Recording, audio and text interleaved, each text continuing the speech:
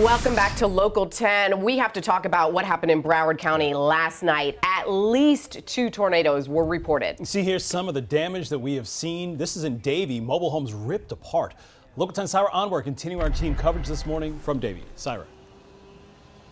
And that is where we are right now, the Sunshine Village mobile home that was just rocked by this weather event that residents believe was a tornado. Take a look at this house here. You can see the insulation. They boarded some of it up since this morning, but they say this happened just before 2 a.m. You can just see all of these home parts scattered all over the lawn, and this is not the only damaged home. We're seeing this all up and down the street. So let's take you to video now so you can get a closer look at some of this damage. I can tell you every resident we've spoken to this morning in this mobile home park lost power. They've reached out to FPL. They're hoping to get their power restored soon.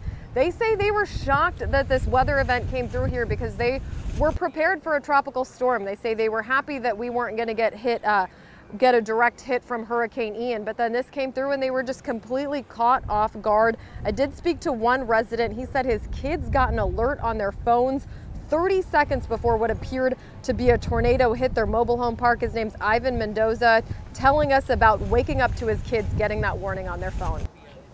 Not even 20 seconds later, we were feeling it already inside the house, so it was no time, honestly, to react. It was just everybody getting together and that's it.